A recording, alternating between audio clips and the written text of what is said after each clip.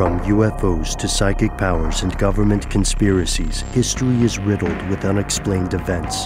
You can turn back now or learn the stuff they don't want you to know. A production of iHeartRadio.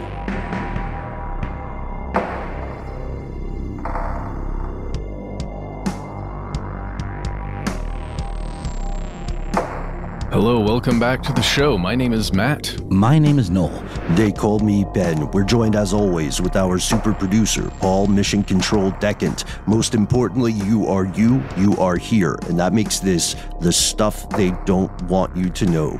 Please listen closely, fellow conspiracy realists. Today's episode concerns an absolutely horrific, brutal crime. It remains unsolved in the modern day. There's almost nothing in the way of solid leads in a baffling case that has stretched for decades now. This episode will contain at times graphic descriptions of violence against children as well as adults. As such, it may not be suitable for all listeners, but we talked off air. We believe this story is important, and we hope exploring it on air tonight may just possibly, in some small way, help spread the word and lead to a breakthrough. This is the story of what's called the Setagaya family murders and the so-called Faceless Man. Here are the facts. Setagaya, or Setagaya City, as it's referred to often in English, it's huge. You guys know Paul and I have spent some time in Japan. I never made it out there. I haven't been there yet, but it's called a special ward of Tokyo, kind of like how, you have boroughs of New York, right? We talked in the past about like how big Tokyo is. It really hit me when we were learning about Setagaya City. So if you look at a map, it's in the southwest of Tokyo, and it's along the Tama River. So it's right at the border of the larger Tokyo metropolis and Kanagawa Prefecture. We are not native Japanese speakers. Spoiler alert. So please bear with us if we get some pronunciations wrong here. We do have the facts straight. Special wards are pretty big, and this is like the biggest one, the first or second biggest one. In the U.S., this place would not just be a city in its own right. The population, as of 2020, is just a little bit under 1 million people. That means it has a population larger than several U.S. states. Right. At first I was thinking, like, is this sort of akin to a village? But no, this is not at all. This is much more like a mini country, almost. Like within a country. It's interesting. Mm-hmm. And our story takes place in a relatively well-to-do, not super opulent, but well-to-do neighborhood in Setagaya. It is a place called Kamisoshigaya. Think of it like a western suburb of Tokyo. It's a family place, a lot of family homes. And following suit with that, it's not a lot necessarily goes on in terms of criminal activity. It's very residential. It's something you might describe as being a little bit of a sleepy, kind of peaceful bedroom community. But on December 30th and 31st of the year 2000, that tranquil, peaceful feeling was completely upended, shattered at the very end of the year. During that same period, the Miyazawa family was murdered during a home invasion. Yeah, let's talk about who that family is. Miko is 44 years old. This is the father of the family. Yasuko is the mother. She's 41 years old. And there were two children, an 8-year-old named Nina and a 6-year-old named Rei, R-E-I. I think that therein lies why this is such a tragic story and why we all kind of are in this place with our energy today, because it's a family that was slaughtered in their home at a time of celebration. The rest of the town, the rest of the city, the whole area, everybody is preparing to celebrate, and everyone is celebrating basically at a time when this family is brutally murdered. Yeah, law enforcement as well is down to skeleton crews. It's the border of one year to the next. It's the time when people, even in a notoriously overworked country like Japan, or a notoriously overworked country like the U.S., even those cultures try to take some time off and be with their loved ones. Yasuko, if we want to learn a little more about the family, she had worked in cosmetics until she got married, and then she started essentially a cram school, knowing that, Japan has a very rigorous, quite competitive education system. Suicides actually quadruple in Japan when some of those exam results get released. So you need those cram schools.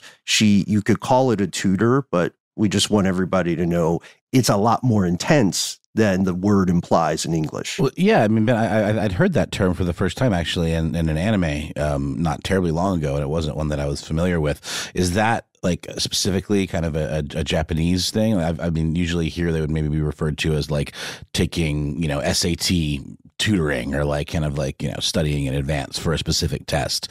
Can you talk a little bit more about that kind of cultural phenomenon of what a cram school is? Sure. Yeah. It's technically it would be like an extracurricular, but because it doesn't occur in, the actual school system, but it's considered a mandate. It's considered a necessity. There are things like this in Korea as well. What happens is a lot of your future success is going to be determined by your performance on these tests. So a class in a cram school can last for 4 to 5 hours after your actual school is over. So some kids don't get home to even start on their homework until like 9 or 10 at night. It's pretty brutal. And my understanding is that she taught those classes in English. Is that correct? That's at least what I had read on Reddit, which again, I don't know if I can verify that. I believe that is correct, Matt. She, again, like this would typically they're going to be focusing on specific tests. So she probably had some specializations. And if one of them was language, then it absolutely makes sense because the best way to learn a language is to hold discourse in that tongue. Yeah. And I only bring that up to open that door for later in this episode about potentially a student of hers. I think that's wise. Yeah. And the children were, let's see, Nina, that's Niina, was in second grade, and Ray, being just 6, was a kindergartner. Their bodies were found at 10:40 a.m. on December 31st, the very last day of 2000. Yasuko's mother, who lived in a house directly next door, came by. She was concerned because she had tried to call her daughter earlier and had not been able to reach her on the phone. And so this is, if you look at the houses, and you can see pictures of them, they're pretty much what you would call semi-detached houses in Britain, or in the UK, excuse me. And they were once part of a residential community that had hundreds and hundreds of homes. But there was this move to create a park that plays a role in this story. And as people were getting bought out of the neighborhood, there were fewer and fewer houses, and they were getting paid a lot of money, what would be called compensation money, to relocate. So this family, the Miyazawa family, Mikio Miyazawa, his wife and kids, they lived next to his in-laws, basically, and there are 2 of only 4 houses left in the neighborhood. Yeah, and we should just say right behind both of these houses is that park you're speaking about, Ben. And we're saying how nothing really happens in this town. There's no, brutal crime like this. There are little annoyances like there are in every other place. And one of those annoyances was part of that park, right? And the skate park. Skaters. Mm-hmm. Yeah. And so, this is the kind of suburb where the big news would be that someone complained about the skate park, right? Or someone was seen punk in Drublic and so on. So in this sleepy town, it's horrific because the grandmother is the one who discovers the scene of the crime. At 10:40 a.m., she goes just next door. The father, the wife, and the eldest child, the daughter, have been repeatedly stabbed in incredibly brutal ways. And the youngest family member, the boy, whose room was on the second floor, had been strangled, probably before the rest of the family was murdered. Tokyo police arrive. They start investigating. It's an investigation that continues even today in 2023. It's one of the biggest murder investigations in all of Japanese history. It didn't take them long to determine a rough timeline. They said the murders occurred probably somewhere around 11:30 p.m. to just after midnight, like 12:05. And it looked like a home invasion. As we're going to see, the police were incredibly thorough, credit where it's due. They have a real solid sense of a timeline. They have an absurd amount of physical evidence up to and including DNA. What they do not have, however, is the killer. And more than 20 years after the murders, this criminal remains on the loose and possibly could be listening to this show.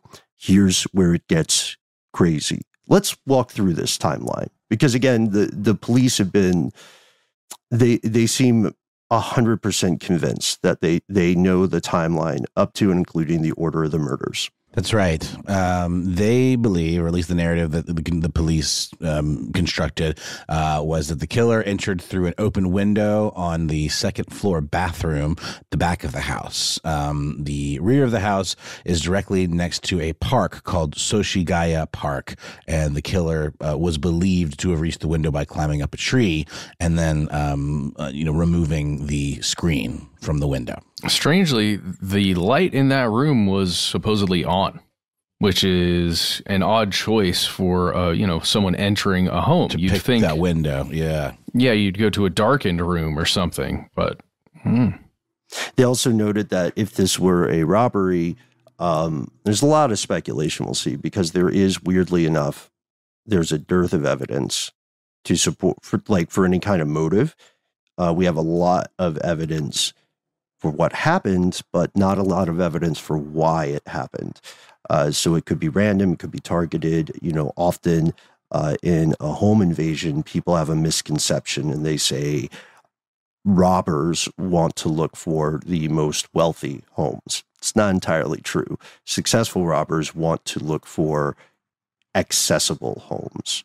And with that in mind, it is weird to go into a lighted window specifically. I've got a picture of the house here, and if you look at it, it's kind of hard to tell which window this would have been, but some of the windows have bars on them. But you can see there are a lot of trees close by. The park really does abut right to the rear of the house. I don't know. It makes you wonder how much they knew about the house in advance, right? Mm-hmm. Because the killer went directly to the youngest child's room after entering the bathroom, and the kid's room was next to the second floor bathroom. The killer used their bare hands to strangle the child. Possibly this was to minimize noise. The father, Mikio, down in the living room / study area, he clocks something is wrong. He runs up the first floor stairs. This house has 3 stories. The mother and the daughter are already asleep on the 3rd story. The father catches the murderer. The struggle ensues. We know that the father injured the killer, and then the killer took the father's life. He was armed with a knife, a specific type of knife, a sashimi bocho knife, which is used conventionally to make sashimi. A long, very sharp, thin blade, that comes to a very sharp point. Mm-hmm. And it appears that the killing blow or the most damaging blow was to the father's head. The knife was stabbed in with such force that a piece of the blade actually broke off. Yeah. And that was in the police report. Of course. The killer then went on to attack Yasuko and Nina with the remaining part of the blade.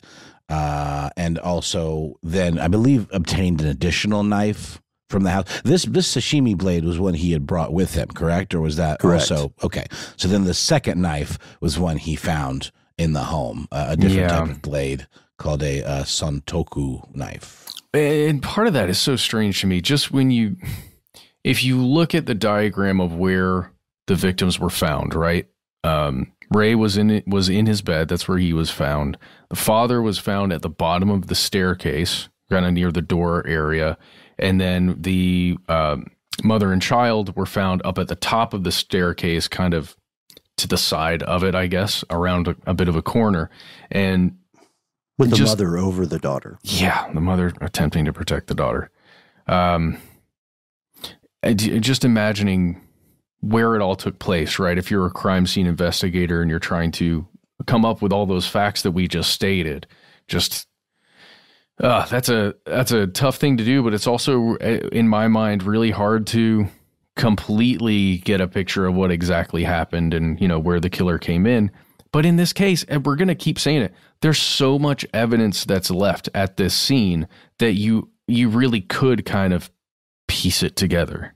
I want to get to that part. Yeah. We're talking the extraordinary thing here is that the killer does not leave the scene of the crime.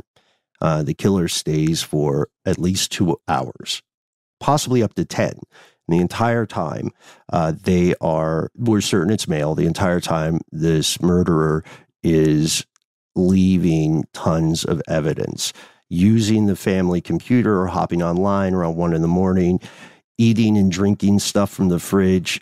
He disconnected the landline, and that landline disconnection is, what actually led to the discovery of the body so recently after the incident. If we think in terms of, the other variables, a family murdered like this during a massive holiday could have gone unreported for much longer.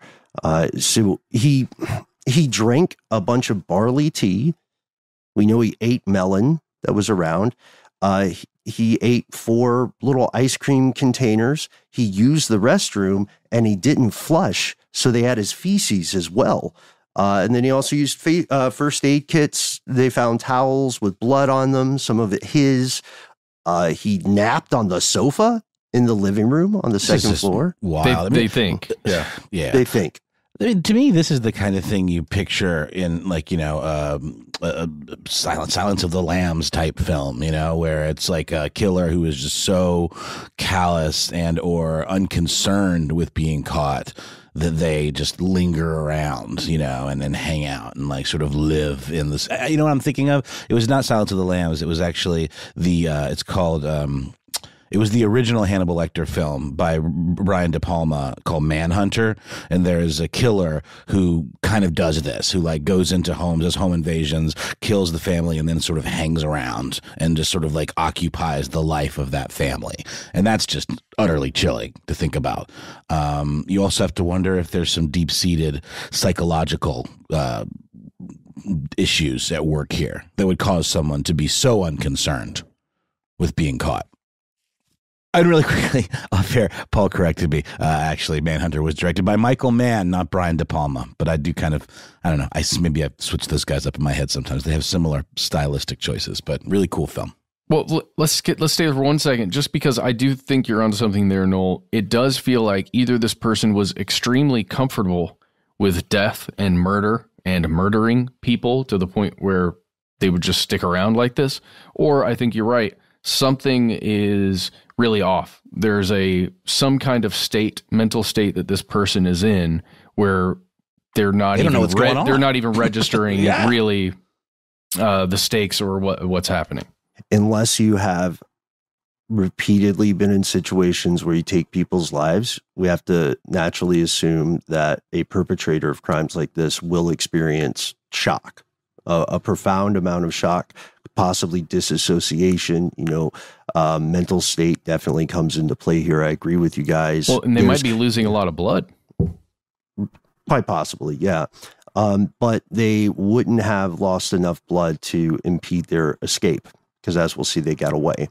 The murderer did some things that also would ordinarily point toward motive, but we'll see why this is difficult to say anything conclusively. The house had been ransacked, like, you know how it is. If you've lived in a family house, you probably have a drawer somewhere with valuable paperwork, right? Birth certificates, bills, utilities, etc. All the jazz, all that stuff. Well, the drawers containing that stuff, they were torn open. There were papers scattered everywhere. Some papers had been dumped in the bath, some in the commode, and some money was taken, specifically money from the cram school where people were paying cash, but not all of it. The killer actually left a lot of money, and they also left a ton of items that they had brought to the house. The broken knife was found on the scene. And this stuff was on the sofa. A scarf, a hip bag, kind of think like a fanny pack, or sometimes they call them a bum pack, a sweater, a jacket, hat, gloves, shoes, 2 handkerchiefs, one of which was probably used to wield the knife, and one that may have been used kind of like a mask. Yeah, because one had been ironed, right? Mm-hmm. That's really weird. The handkerchiefs had Dracar Noir on them. It's just weird that you that mean the cologne? Yeah, the cologne. Yeah. Okay. Which has a very specific scent, right?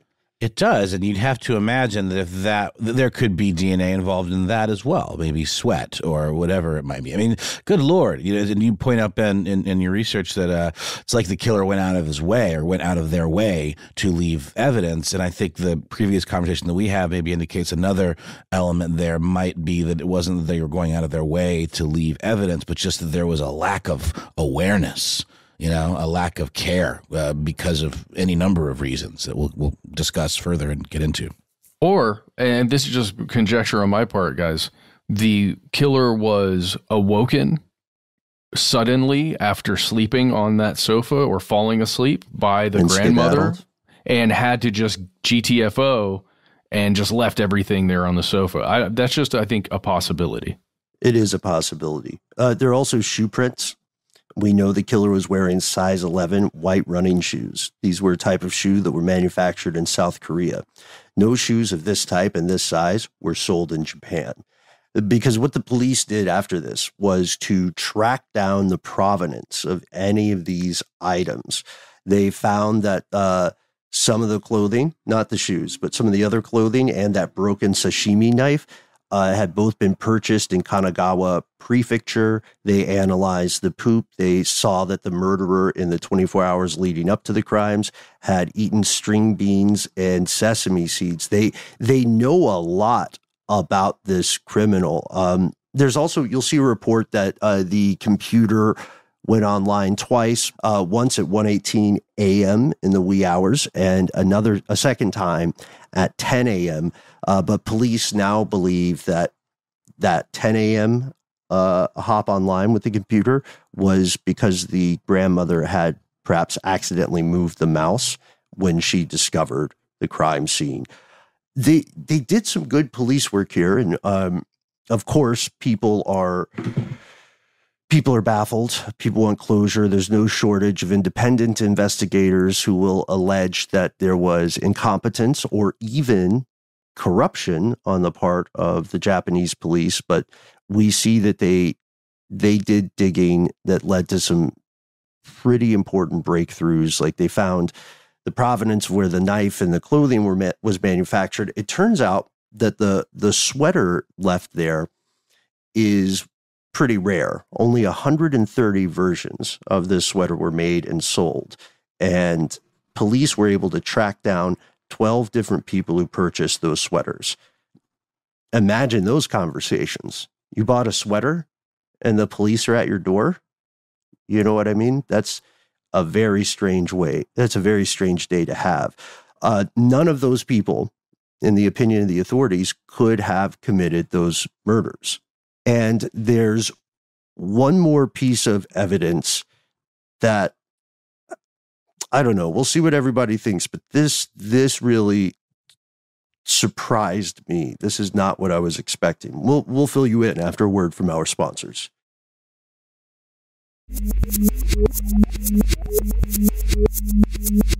We've returned. Let's talk about the hip bag, the bum bag, the fanny pack. Yeah, so we've already seen with other pieces of evidence that were recovered that signs are pointing to this person probably not living full-time in Japan, or maybe not being from Japan, and being here as a foreigner in one way or another.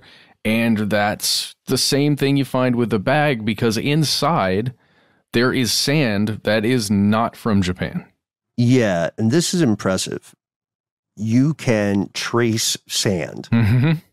You can trace sand. That means somewhere out there's a database, likely multiple databases, of different types of sand. This sand, as you said, Matt, does not come from Japan, not any part of Japan. It is all the way across the Pacific. This sand originates from the Nevada desert, most likely from an area around Edwards Air Force Base. Whoa. Right?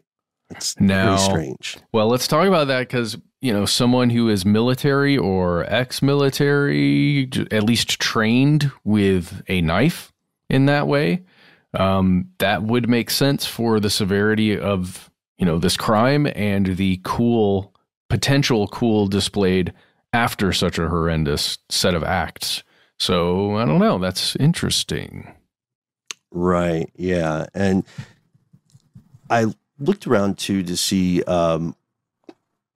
what sort of U.S. military bases are located in Tokyo, and there are 7 U.S. military facilities of some sort. Anything near Kanagawa? Not necessarily super near, but there is obviously U.S. military presence in Japan. Police have the DNA. They have the fingerprints. They have bloody fingerprints. And of course, they ran this through their files. Whomever this person is, their info is not available in any of those databases. So we know this person, whomever they may be, never got booked for a previous crime in Japan. Yeah, that's just really troubling that they're not in any databases, or at least that the Japanese police who are investigating the crime have access to, right? They're not in any of those databases. Then I'm sure there's cross-referencing that was done, but I wonder how wide that DNA has been distributed over the years to look at other databases. It also makes me wonder about forensic genealogy. Maybe there's something there with this case. But let's talk about what we know about the killer. Yeah, let's also note on the database thing that one of the big questions I have, at least too, is just on the provenance of that sand. Is it enough for Japan to convince the U.S. to run this stuff through military databases? Yeah, why not? Yes. I'm saying yes. I'm saying yes as well. Let's go. But we didn't find, at least so far, we haven't found any evidence of that, or whatever happened. They didn't it didn't set off a match. And like you were saying, Matt, based on this, the Tokyo police have made some rough estimates about the person, some of which are controversial. Mm-hmm. The first is the height. So the height of the person is around 170 centimeters, which is 5 feet, 5.7 inches. So about 5'6". So a fairly short male. We also know that this person was very thin. They found, because of the clothes that were left behind, they found that his waist was rather small. Yeah. And they also believe that he would have been born sometime between 1965 to 1985, conjecturing that he was a younger person, 15 to 35 years old at the time of the crime. This is based on their estimates regarding the level of physical fitness required to get into the house and commit the murders. And the idea of him having a slim build is also based on that. Yeah, climbing a tree to get in a second-story window. In a relatively small window at that. So he was also, unfortunately, this is part of the research that has to be done. They looked at the bodies, medical examiners and detectives came in, and they concluded that the killer was most likely right-handed due to the nature of the wounds. As we said here, there's a lot of blood, and you can learn quite a bit from human blood. The killer had type A blood, so that means they could not have been a member of the Miyazawa family. That's one of the things they had to check, unfortunately. The killer is male, and there was some in-depth discussion of the killer's genealogical or genetic background, whether they were of mixed race, because originally you'll see reports where they say the maternal DNA indicates some European lineage, And the first way it was phrased was the mother is of European descent, possibly from a South European country near the Mediterranean or Adriatic Sea. Paternal DNA shows a father of East Asian descent. However, we have to remember 2000 was 2 decades ago. DNA testing, as you guys know from various shows you've EP'd, has come a long way since then.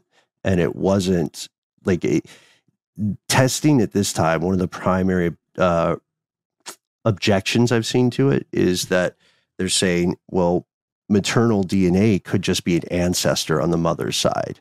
You know what I mean? Like if there's a small amount of European DNA, then I don't know. And it's shady the way the public got that news about the DNA. It wasn't from the police originally.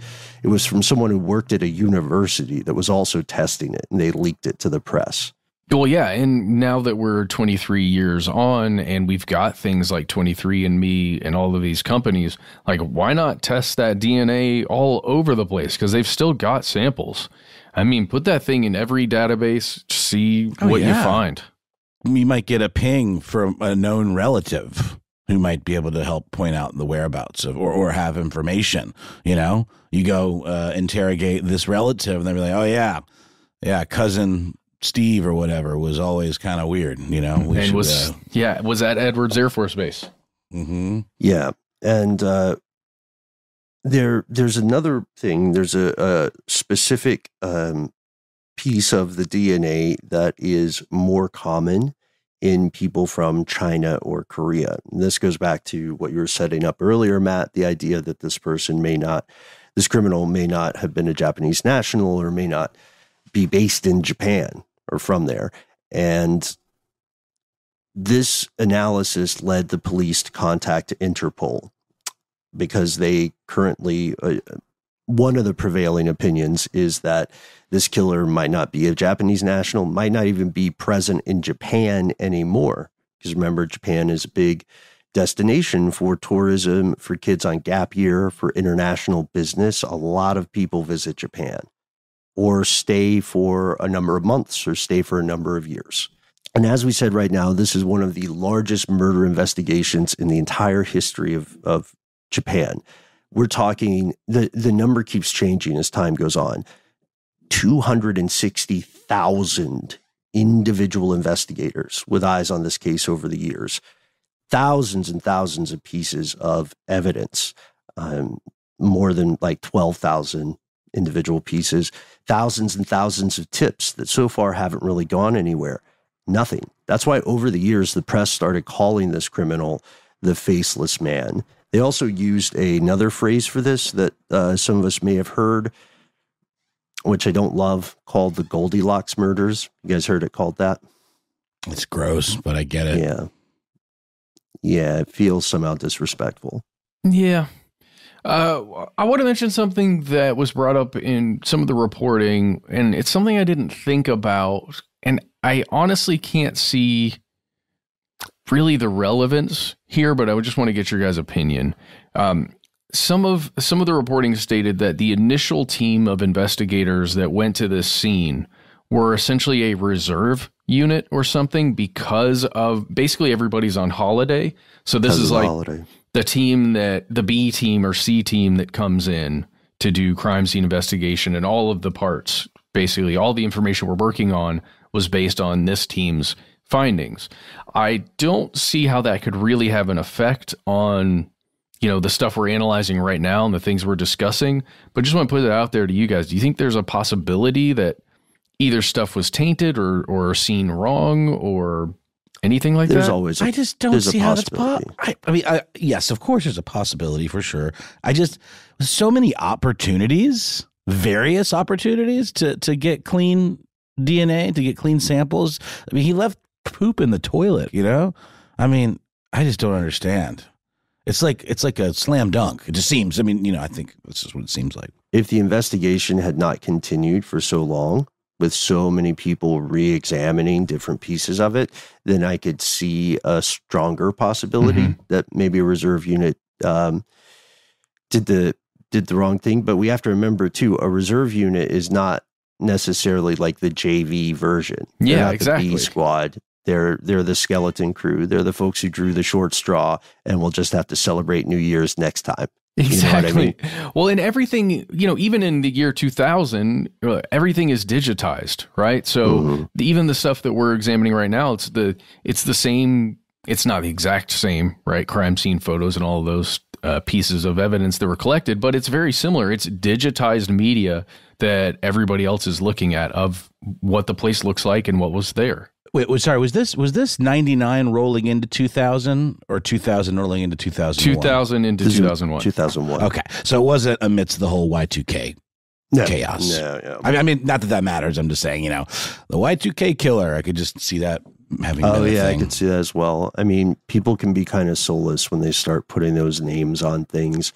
But so I just mean, like even arguing that somebody lost it because to of put the name, to mention things like Goldilocks and Faceless, but just so you know, that kind of stuff can't be exploitative. I just meant specifically if it were during that time, the argument could be made that people were really like going bananas, because of paranoia about all the things you're describing. I mean, like digital, computers resetting and all of that stuff. But there's all kinds of doomsday preppers and stuff. I mean, I know that's not what happened, but that's just what occurred to me. It's a good observation too. I mean, that's because again, nothing occurs in a vacuum. And that's why there are no shortage of theories attempting to explain this crime. And to be very clear with everybody, none of the theories that we're about to discuss have been proven. And we'll dive into those theories after a word from our sponsor.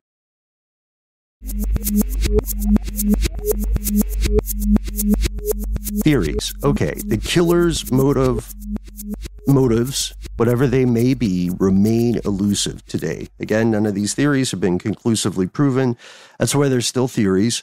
There are some people who are convinced they figured it out, which we can talk about. But right now, I think the biggest thing on the biggest one that you'll hear, especially in the early days, was suspicion of a robbery, right? Yeah. Given the fact that this is a pretty wealthy area, we talked about at the beginning there, and the fact that the house that we're talking about here, the one that got entered into, was fairly isolated out by that park, it would make sense that it would be targeted in at least a moment of opportunity, right? Maybe you're at the park and you see these kind of lone houses right here and you think, oh, well, I'm going to go in there and take everything that I can that's not locked down.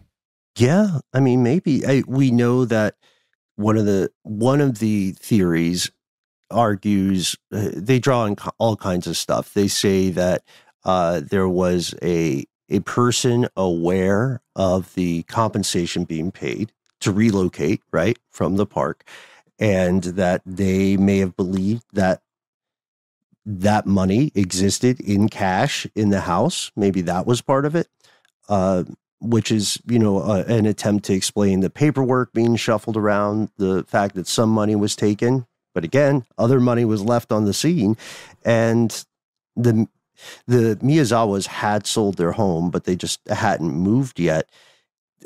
This led some people to speculate there could have been a hired killer, and it could have been a hit. The biggest proponent of this is an investigative journalist named Fuyama Ichihashi, who claims to have solved the case. I don't understand the whole idea of how, I mean, this is a hit. This is the least successful hitman I could ever imagine hiring. I mean, again, it's insane that this person hasn't been caught yet, but if you're a hired killer, you're going to pop in, pop out, do your business and leave no trace. Yeah, ideally, unless you have been paid to do specific things, like to kill someone in a specific way, or to remove or deposit specific items.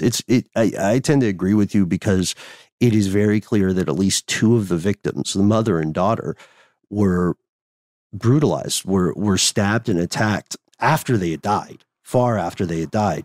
So this could be indicative of an emotional motivation for the crimes. If someone's doing a job, then they're probably not going to stick around. Remember that other family murder case that we did relatively recently where the bodies were posed sort of like a creepy sculpture. Mm-hmm. Like, and we talked a lot about the motivations there, as to whether this was done to like send a message, maybe you're even like paying extra to get someone to do some of these things to really like, make it appear as though something different happened, or as though there was some sort of cultic reasoning behind what was, ultimately just a murder. I'm not saying they're that similar, but it's something to think about. We did talk about a similar angle on that story, and the name of the family is eluding me on that one. The Sherman double murders. That's right. Up there in Canada. Yeah, That's I right. was thinking the same thing with that murder in Toronto. That's actually specifically what I was thinking, because we had talked in that episode about how it could be possible that someone with an emotional motive paid a professional operator to do that posing you're talking about, which is not out of the realm of possibility. I agree. Well, let's talk about this emotional reaction here. So let's say it was a murder for hire situation. The person was supposed to go in, or maybe it wasn't murder for hire. Maybe it was get that money. That's what the job was initially. And the money supposedly that was inside that house that was given to them to move, right? It's for selling their house. Whoever sent the murder for hire believed that was in there, and they just wanted that money, and maybe that money wasn't at the house. And this person, it made this person extremely angry that now they have, been seen by an entire family of people, and then it turns into the situation it turned into. That's a possibility, but that seems pretty far-fetched to me, at least to my ears. Takes a lot of if-thens to get there is the issue, right? Like, yeah. we would have to have a lot of things work out just so. And the individual just, to be annoyed to that degree would specifically refer to like, oh, now I've been put in this position where I'm at risk. Yeah. So to continuously exhibit behavior that just puts them further and further at risk just doesn't really line up. I want to talk a little bit about Ichihashi, just so everyone knows where this investigator is coming from. Ichihashi has bona fides and has extensively researched other cases in an incredible way. Their conclusion here remains controversial. This is one of the people who believes they solved the case. They say in their book on this that they got in contact with a South Korean national who was only called K, like the letter K in the book, and that this person, K, pointed Ichihashi to the direction of the actual killer, a South Korean hitman who is given the pseudonym R, like the letter R, in this book. And Ichihashi says that they spoke to, or they say they made contact with R, who is a former member of the South Korean military. Further, Ichihashi says they attained the man's fingerprints, and these are a match with those collected at the crime scene by the police. That's one author saying this, not a member of Japanese law enforcement. If that's true, then the author needs to, what the heck? If that's true, why has there been no arrest made? Exactly. There would be an arrest made question. If that was true. There would have to be. We talked about the Buddha statue? Not yet. We haven't gotten to the Buddha statue yet. I mean, sorry, this is just interesting and sinister, right? I mean, unless I'm misreading it, the idea that perhaps the killer may have even returned to the scene of the crime. Maybe, yeah. That's an interesting one. I mean, there's also, I think this is something we're building toward a little bit earlier. There's the concept of possible revenge. Maybe someone felt emotionally scorned. Maybe they resented the husband. Maybe they resented the mother, something like that. We don't know. It's let's get into that. Yeah. Okay. The cram school. Let's get into the cram school, right? Because there's a possibility here that a 5'6", very thin person who was potentially, pretty young was the person who did this, and that could be a student, right? Possibly. Doesn't that stuff seem like something a kid would do? Eating ice cream, drinking, not flushing the toilet? Not flushing the toilet, just eating the junk food, yeah, man. Okay, go on. Well, to me, that's that's where most of this points, just in my mind, that it's a student that was either angry because he was unable to perform on whatever test he was cramming for, right? Or he developed emotional feelings for his teacher or his, his tutor, which is something an adolescent person going through puberty might do. But what about the sand from the United States and the whole, they were likely not a Japanese citizen. Maybe they were studying in Japan. Yeah, no, you're right. That's exactly right. You're studying abroad, and then you would have, because this is a private school. This isn't a government fund. You pay to go to the school. Cram schools, are private outfits. But then to play counterpoint with this, it seems absolutely unreasonable that the authorities would not have interviewed families associated with the cram school. Oh, yeah. Well, it's true. And there wouldn't have been some as well red as flag, Mikio's co-workers. I mean, I think it's a very valid argument. I was thinking the same too. We just didn't. If they talked to the families and possible students of the cram school to get information, which they absolutely did, then they would have clocked something, right? I mean, maybe. The thing we don't know is, did they test everybody's fingerprints, right? Well, yeah, or DNA or, any of that. And I doubt they did. I doubt they went around asking for DNA tests from any of those people. They may have later, in later decades, right? As DNA technology becomes more affordable and more sophisticated. And I see the idea, like we can interpret that behavior after the murders as the behavior of an adolescent. But again, like so many other people, we're attempting to build out possibilities based on very limited information. Totally.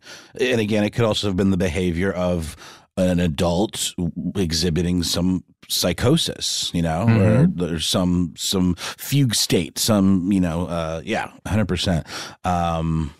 Wow. No, but when you said that though, Matt, I was immediately like, yes, but then you're right, Ben. Of course they would have meticulously gone through. This isn't a massive population. I mean, of students going to the school. They could have run through those possibilities relatively quickly.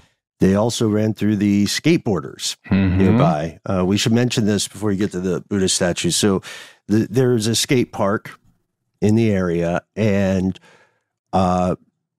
kids having fun, trying to do kick flips and ollies and all that.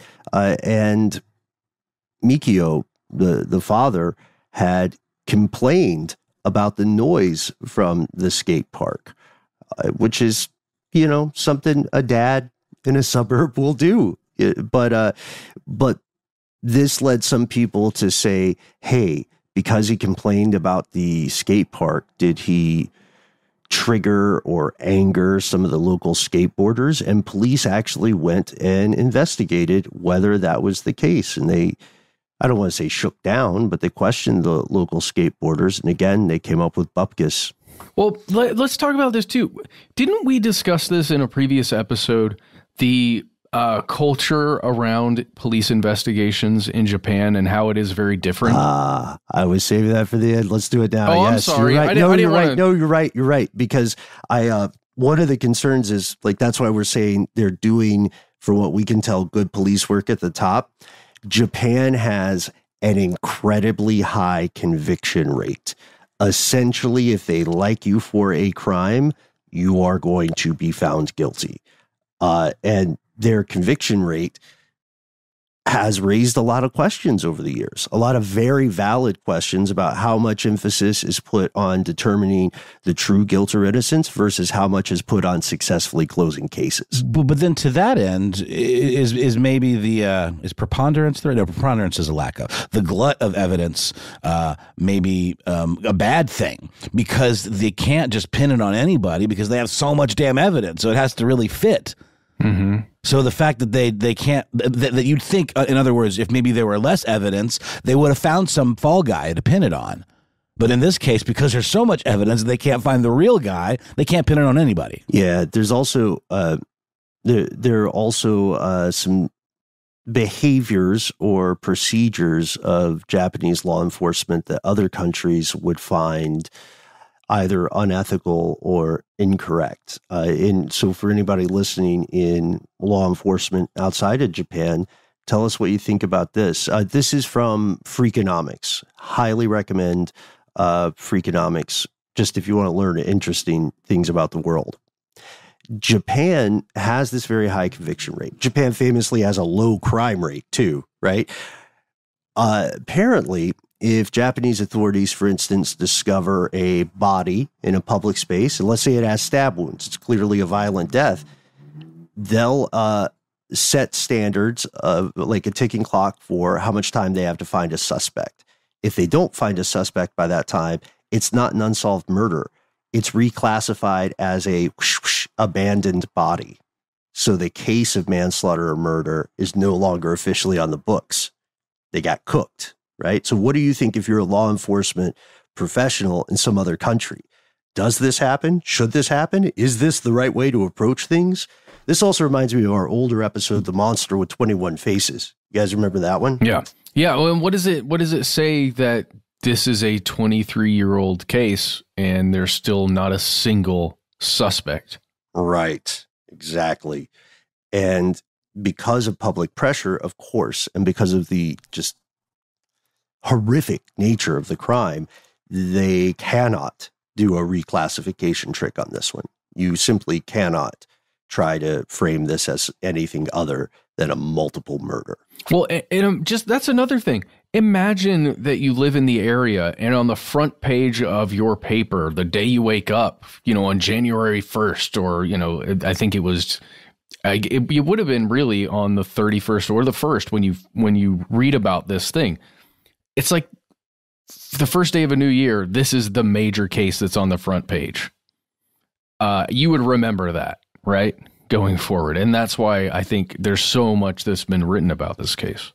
Yeah, I agree with that. And now we know that the case definitely stayed, right, in the mind of Japan, in the mind of the community. And I think now let's get to that statue. So a few months after the murders, right?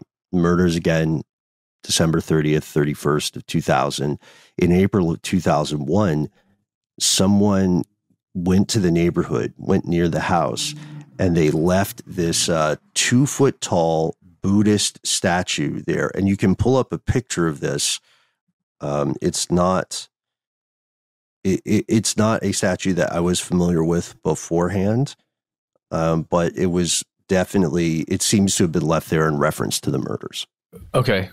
In reference to the murders, like in honor of the victims, or? Unclear. And they still don't know who gave the, I think it's probably why it sticks out in your mind too. They still don't know who put the statue there. Like, is it like a commemoration where you would see at a roadside accident? Yeah, I mean, it is the protector of lost or dead children, but it also, I don't know, like maybe that's just my or our brains kind of filtering it through pop culture, the idea of a murderer returning to the scene and leaving some token, that's where my brain goes, but that's probably the least likely option. This person is probably long gone. I just can't, again, the police really treated this with a lot of attention to detail and fastidiousness. And I just can't imagine if this person wasn't utterly in the wind that they wouldn't have, gotten a whiff of this person's whereabouts. Yeah, there's a Jizo Bodhisattva, which is, as we mentioned, considered to be a guardian of dead children. Police, still desperate for leads, police printed thousands and thousands of posters with a photo of the statue, and you can pull up one of the posters now. It's in Japanese, but you can see it online. And they were hoping members of the public could come forward with information, right? Because again, any unanswered question might be the thing that breaks the case. This set, it's difficult to say just how much this rocked the country of Japan. It triggered changes in the law. For a long time, Japan had a statute of limitations. And as time went on, relatives, survivors, the grandmother who found the bodies and remains alive, they were horrified by the idea that due to the statute of limitations, this murderer might be found after that statute had expired. and then they couldn't be prosecuted. This case, in fact, is the primary reason Japan removed that statute of limitations in 2010, which I think is a positive change. They didn't remove it for everything. They removed it in cases where conviction might lead to the death penalty. And of course, Japan still has the death penalty, and they do it in a very strange way. We talked about this before on air, I think, like how they execute you. They don't tell you what day it is. Yep. Surprise.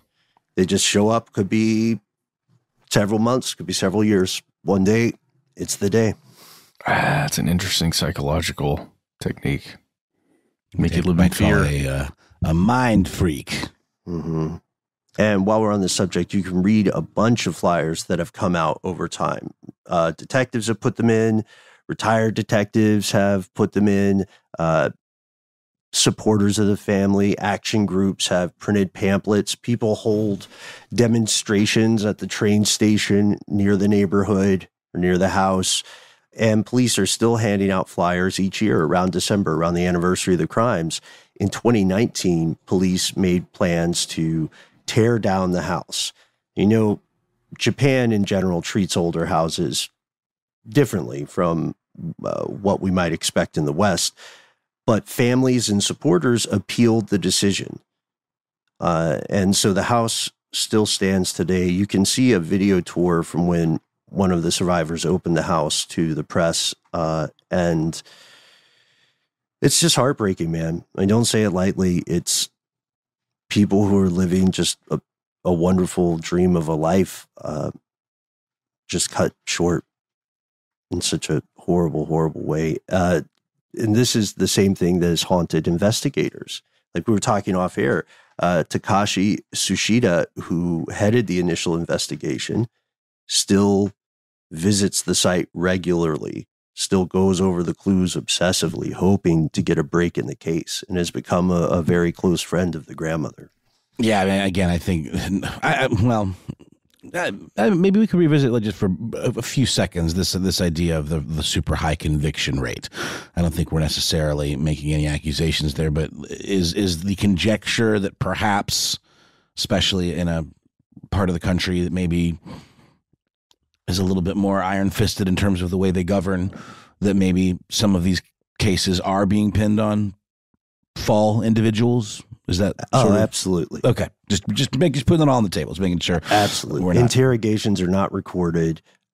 Stress positions are used. They will lock you up for days. Apparently, the kind of thing is if they're actually arresting you and detaining you and they like you for the crime, they'll just do their best to get you to say you did it.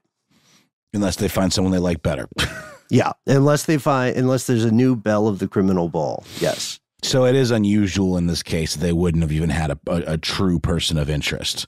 And I think maybe I was right, or we were all leaning in the same direction, that the absolute overwhelming amount of evidence could have been a hindrance to them being able to do that.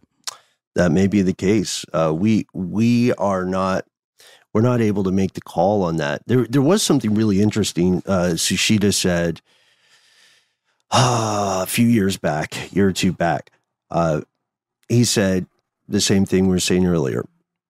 DNA has come a long way. And he said, why haven't we used DNA to attempt to make a facial composite, right? Which is technology that now exists. It's very imperfect, but it's something. He's saying, let's give a face to this faceless man. As we record, that hasn't happened. I don't know how much help it would be, because we've talked about it in the past. Those creating a face from DNA evidence is, I don't know, it doesn't account for anything that might happen as a result of environment, or lifestyle. It's something. And I think at this point, you got to do something, right? Yeah. I think forensic genealogy is the way to go. Just send out that DNA for sampling, testing, add it to the database, see where those connections are. And I think you'll get as close as you'll ever get to solving this thing.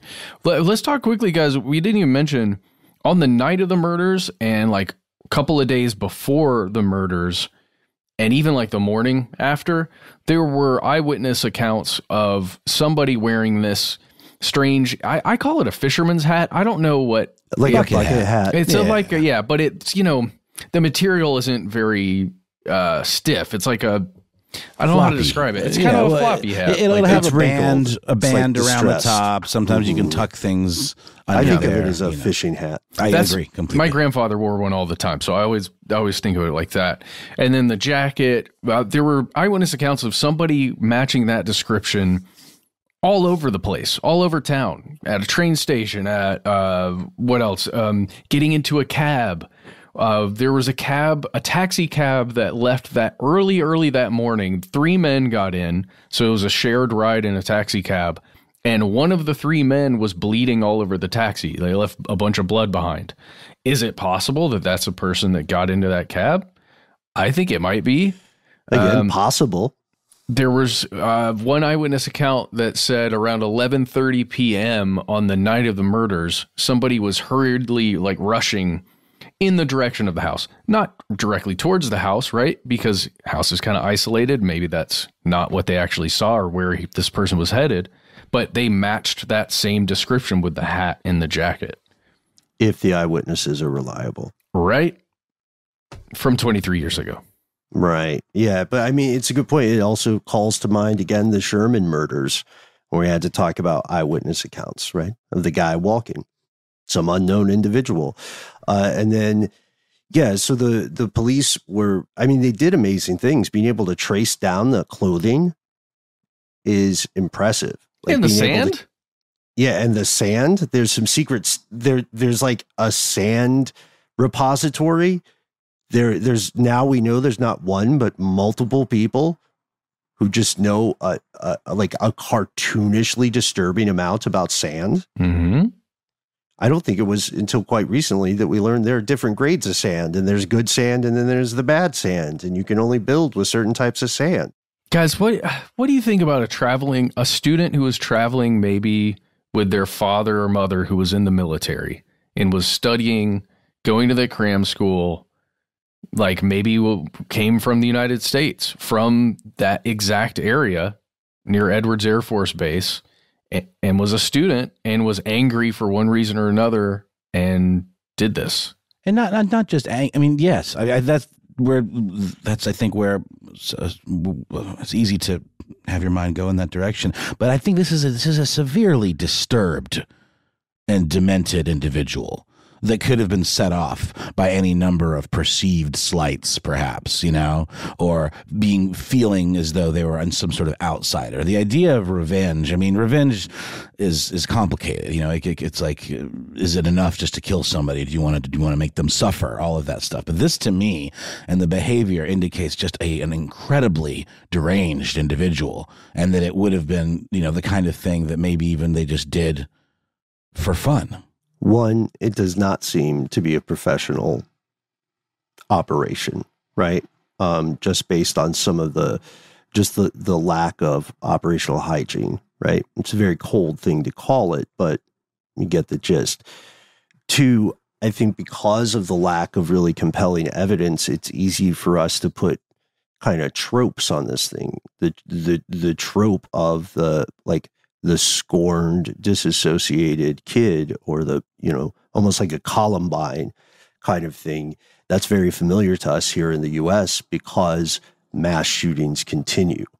And it's a very familiar concept, and it's quite possible. The damning thing is we just don't have enough detail there. If it's someone traveling from abroad, which I also do feel there's a strong likelihood of that, then if they are associated with the military, just again, why is that DNA not sent out, as you said, Matt, everywhere, especially to U.S. military? Is it something they want to stay away from because of the crimes committed by U.S. nationals in Okinawa and in other areas? It's a very sensitive subject. I think that's exactly what it is. Perhaps, yeah. Mm-hmm. Especially in the moment when this occurred, and they're like, well, there does seem to be there's evidence that does seem to tie this person potentially to the United States. Well, okay, great. What is that evidence? Sand that was in one of the things. Yeah, get out of here. You can't have access to any of our records. I don't know. Maybe that's what it feels like to me. And this is one of those cases where we cannot conclusively give an answer, but we hope very much that there is one. As we record today, there is a reward for 20 million yen, the largest reward in Japanese history. Matt, you pointed out that's north of $145,000 US for credible information leading to the arrest of a suspect. If you have any information about this, there is a number you can call specifically for this.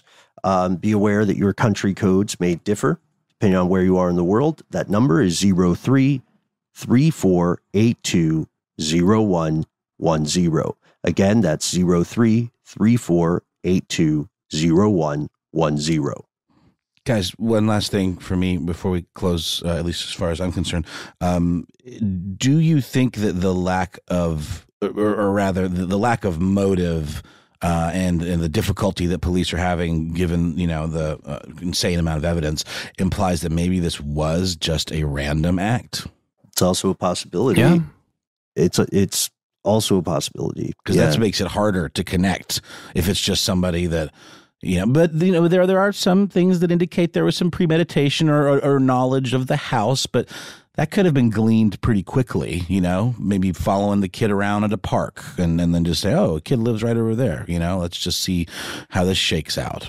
But just remember, since the DNA was not in any of the Japanese databases, this would be the first crime that the person committed that was serious enough that he was caught for. Right? Oh, yeah. No. That's not lost on me either. Yeah. Not impossible. It's not an impossible situation. There have been things where people have stored up a lot of the evil inside themselves and they appear to have snapped overnight.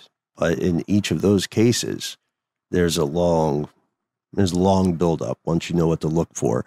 If you'd like to learn more about this case, highly recommend checking out the limited series, The Faceless Podcast. It's a 7-part dive into the details, into deep into a lot of the theories.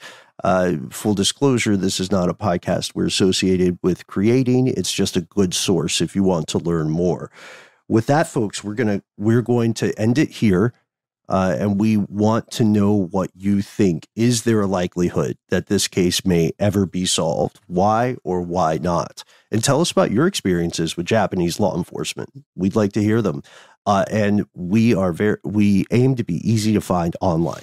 We do. You can find us at the handle Conspiracy Stuff on Twitter, YouTube, and Facebook. On Facebook, we also have our Facebook group. Here's where it gets crazy.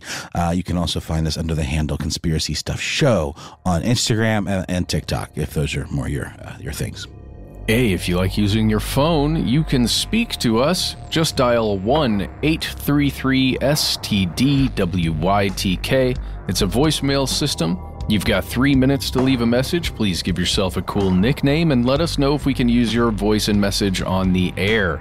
If you've got more to say than can fit in 3 minutes, why not instead send us a good old-fashioned email? We are conspiracy@iHeartRadio.com.